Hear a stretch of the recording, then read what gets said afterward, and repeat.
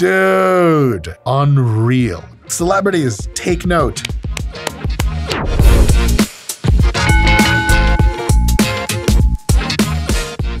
Hey folks, Dr. Mike here for RP Strength. I've been a professor of sport and exercise science for some time. I'm a competitive bodybuilder and Brazilian Jiu-Jitsu grappler, and I've been, well, talking smack about other people's workout routines for quite some time on this channel. We've had a lot of big names pass through, but there is only one big name that we really never got a chance to critique. It's the biggest name of them all. That's right, you, the viewer.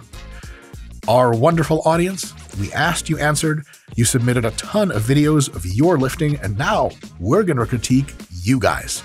It's just viewers that submitted their videos. Some of these should be interesting, some of them should be fun, some of them should be terribly atrocious. And here comes my preamble. It's all jokes all the way down the line.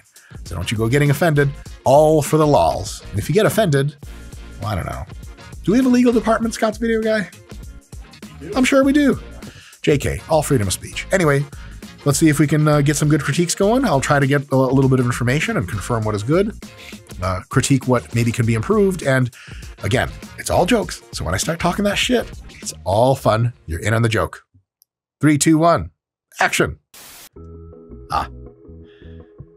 Okay, so the first thing I can tell is the feet are not planted on the ground. And that means that overall force, power production, and motor unit muscle recruitment is going to be substantially lower than it could be, which means if this fine gentleman, and look a little closer, had his feet planted, then he would probably be getting better results. Now, he may be suffering from a terrible syndrome that afflicts even folks such as myself. Short king disease.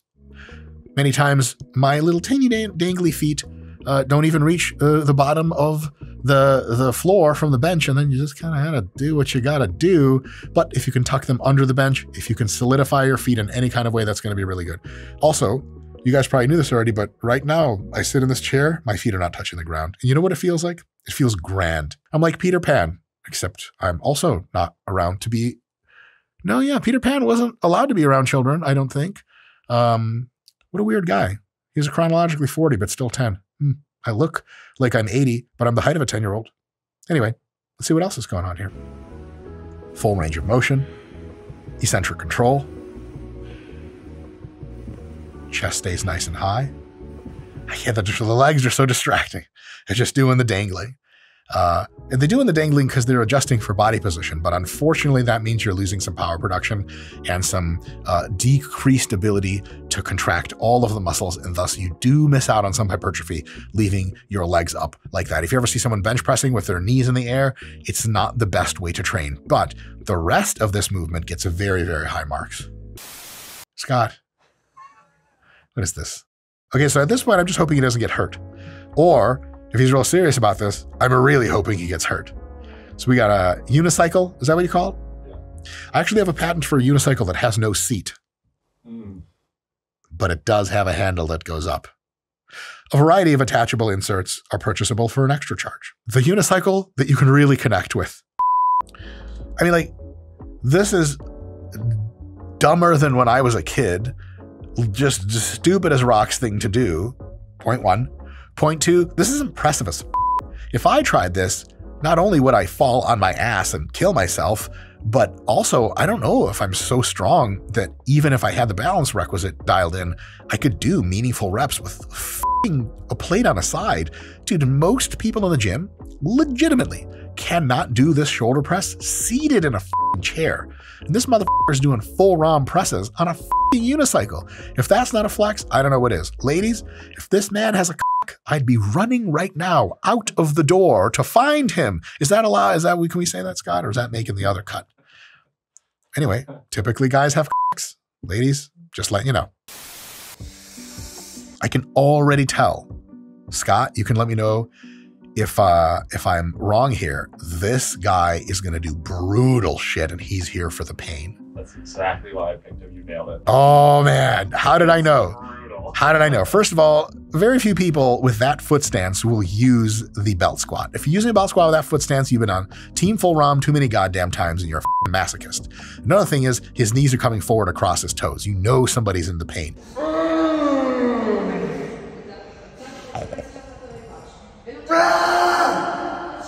Dude, the rebirth. Unreal. Unreal. And you know he wants it because he's at it again. Most people, including myself, after that rep would be like, F that. Smoke a cigarette, just leave the gym. I smoke in the gym, really.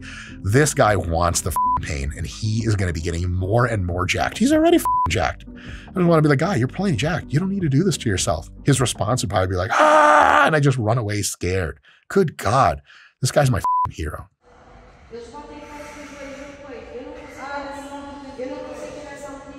That pause at the bottom. Scott, this is a lot more fun than reviewing celebrities. Yeah. I sure hope this video does well so we can do a few more of these.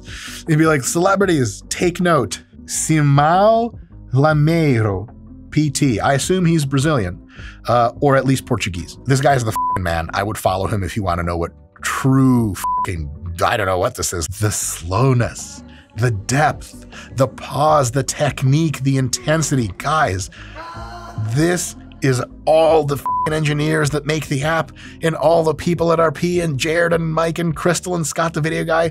We all jump on top of ourselves and we launch one thing into the atmosphere as a representation for everything good we've ever done. It's that guy doing that exercise right now. Holy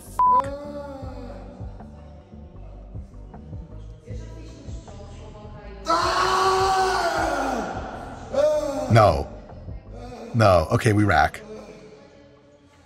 Oh. Gold standard. Ladies, take your ass probably to Brazil. It's nice there anyway. This man has a penis. Find it right now. Holy shit. Viking Hill certainly is a man that does not need others for pleasure. If I could get in that position, I'd never leave the house. And it looks like he's at home, which makes a lot of sense. No. Whoa. I want this guy to be on social media, like famous and shit. And someone's like, what are your favorite go-to triceps movements? He's like, well, my favorite movement's a little tough to pull off. Like, is that because you need a lot of strength? He's like, yeah, that too. Let me demonstrate. People are like, oh, I see. Also, he's looking directly into the camera. I now feel that I have a personal relationship with Mr. Viking Hill. And, man, it's a good relationship too. He touched his head on the ground. Holy shit. If this guy is not training for the Give Yourself a Blowjob Championships of the world, I have no idea what he's doing with his life. If someone was like, all right, I have $1 billion, Mike. And I'm like, okay, what do I do for it? I'm getting my lip gloss going. They're like, do that. I'm like, There are many different variations of Delt Raises. Oh, do we have a narration? This one is, yeah. It's instructional. Thank you, Zach. Each one hitting the front, side, and rear delts. Great front delt exercise. One of the best. You guys will see he's turning his palms up, exposing the vector of the front delt. It's a super crazy full range of motion. Love, love, love. Around the world, primarily hit the side delts. False. They hit primarily the front delts. That's because you turn the palms up. If you turn the palms down, you guys will notice all of a sudden the vector is more side delt. If you turn the palms up, it's much more front delt. You can just see it right there. Front delt contracting. Take your sets to or near to failure. Great advice. And this is why I rarely count my reps. My body lets me know when I'm finished. Yeah, that's not a bad way to go about it. However, your body isn't directly talking to you. It gets filtered through your mind. And if you have 14 reps from last week, this week your body, quote unquote, which is your mind, might just bitch out on you and say, yeah, 12, that's close to failure. And that's maybe all you, quote unquote, had. But if you anchor your expectation in the fact that it was 14 last time and I must get 15 this time, using the RP Hypertrophy app. There is no avoiding hard training if you want to grow. But if you want to grow the most, your training needs to be hard and smart. RP Hypertrophy app will make sure you're progressing on track monitoring and adjusting your workout at all times. So for all that work you're doing, you can be sure you're getting the best results.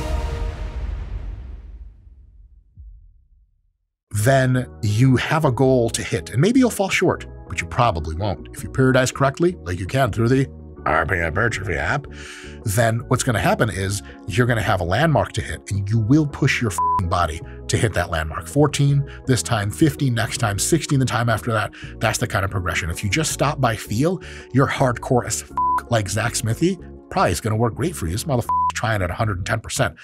If you're having an off day, if your wife talked to you again about, look, like if you don't get that job promotion, I'm going to leave you. Scott, my wife's not around, is she? She already left. Oh, God. If you're, have something else on your mind, busy day, kids, wife, family, work, et cetera, something like the RP Hypertrophy app to keep track of your reps and give you a little bit of a goal to shoot for every time could be a really wise move. Now, again, folks like Zach, they may benefit from other features of the app, but they don't need the push because they're, well, quite by his face, I can tell he's psychotic in the best way possible. But for many of us, yeah, it's a good idea to know where you're going with this stuff. Oh my fuck. Holy shit. That is clavicles to bar pull-ups. Scott, the video guy, does that look like underhand to you? Yeah. Holy fucking ball sack. This bitch literally stopped playing around probably years ago, because this is some serious ass shit. Oh yeah, eccentric control, dead hang. Oh my God, these are killer. Holy shit. I mean, we're on rep number 6 or some shit here. This is freaky. 80s lifting lady just left like 99.999% of all women behind. In pull-ups, there's just no contest. This is absurd. This is showing off. This is like Superman kicking a child across Metropolis. This is wild. It's outrageous. And she's doing it in the bedroom. She comes out of the bedroom all pumped up and exhausted. The kids are like, "What are you doing in there, Mom?" She's like, "Oh, yeah, your dad's on a business trip. Mom's working out." Later, they recall that event when they're like 18 and they're like, "Yeah, some guy definitely crawled out of the window the other way after Mom came out. I know for a fact that's true." Turns out, nope. She just had a rack for pull-ups set up in her room. I love it. Holy fucking shit, this is still happening. And she's still controlling the eccentric. This is grotesque. No fucking way. Oh, get out of here. Oh, get out of here. She's going to milk it. You're fucking kidding me. Dude, this is straight up like Wonder Woman type shit. This is wild. Scott, how many times have you seen this in the gym? 0. How many times have you seen this with professional like lifters that we train? 0. Also 0. This is wild. This is in its own fucking category. 80s lifting lady, you're doing the goddamn thing. All right. Mike, this guy wanted you to roast him, so. We're sure about this. He volunteered to be roasted. How? Okay. Peter McQueenie. Everything I'm saying is all love. It's all a joke. Okay? He was very self-deprecating. Amazing. Let's just get right into it. Peter, I don't need to roast you because, motherfucker, you've been around roasted food long enough. Look at the size of that gut. Jesus fucking Christ. You got a goddamn baby in there? You want to roast something? Take the roast duck out of that ass and eat it again like fat you probably would. God damn it. Is that Scott? Is that what we want? He's like, he seems like he's a good sport. I think he seems like he has like a British name, and the English humor is the best in the world. Again, Pete, we all boys. You feel me? My gut's bigger than that. So you're but a child to me. Right? He's like, man, Dr. Mike, I really thought you would just roast my technique. Like, you're a bitch. You have no friends. You're balding. I'd say other things, but they're too mean for YouTube. All right, this is going pretty well, I think. I'm having a good time.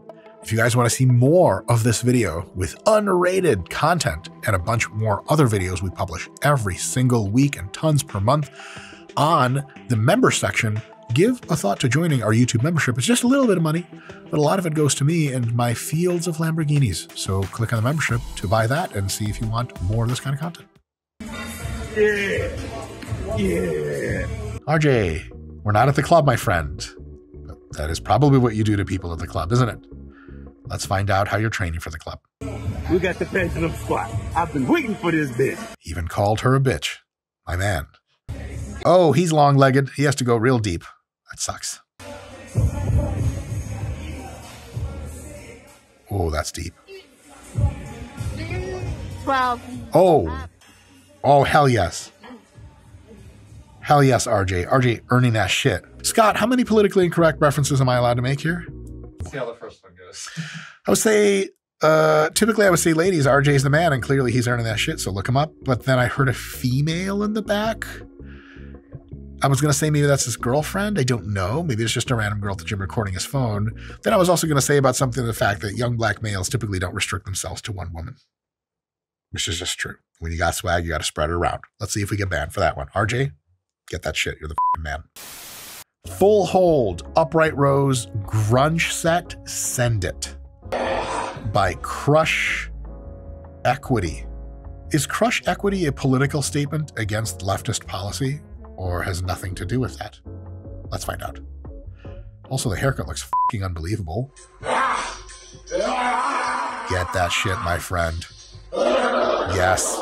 That all counts for hypertrophy, by the way. Every single growl. Maybe the leanest person we've ever examined on the channel. Yeah. Technique. That shit. Equity too. Hell yeah. Just moving weight around. I love it. Oh, yeah. Ladies. Do I even have to say it? Guys, listen. Overall, a couple things.